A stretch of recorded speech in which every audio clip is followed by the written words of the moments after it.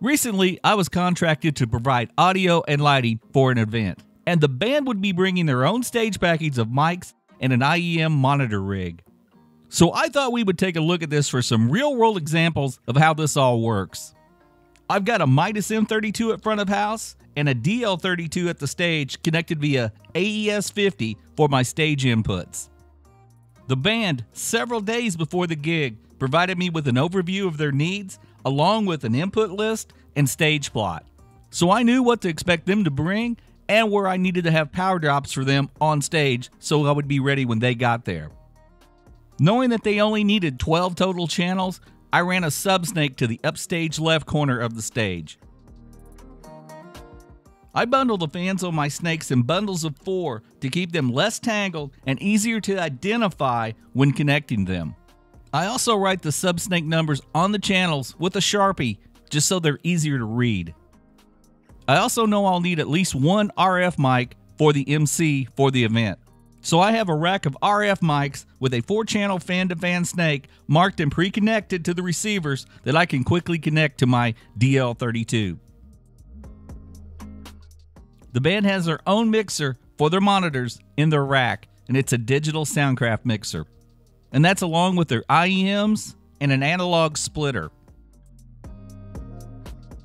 All of their own mics and lines will connect to their analog splitter in the rack. A splitter essentially sends the lines to 2 places. One set of lines goes to their Soundcraft console. The other set of lines, also known as tails, goes to the house snake. Okay, so they have their own whirlwind sub-snake running upstage to keep their stage runs neat to their splitter. They've loomed their drum lines, which gives them quick connections to their drum mics.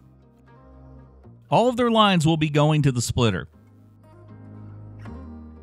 And like I said, their splitter will have a tail that will feed the house snake and then ultimately the house console. Looking at the tail going to the house, the band has actually labeled the connectors with the sources, not the numbers. That is a very good way to do this. I can just look at what the source is and connect it to my snake in whatever order I want. I don't need to try and cross-reference or decipher numbers. In other words, I can run a standard console patch to front of house regardless of how the band is patched on stage, and without very much thought. Plus, they can mark a channel, do not use, so that I don't waste a channel sending something like the click track to front of house that front of house doesn't even need. Since the band is using the same rig each night, the same mics, the same in-ears, the same mixer, their monitors can be roughly preset and consistent from gig to gig. The sound check can go pretty smoothly. Much of the patching is pretty much mistake-proof and easy to troubleshoot if there is a mispatch. And the monitors pretty much only need fine-tuned, with most of the sound check simply being for me at front of house. Come across.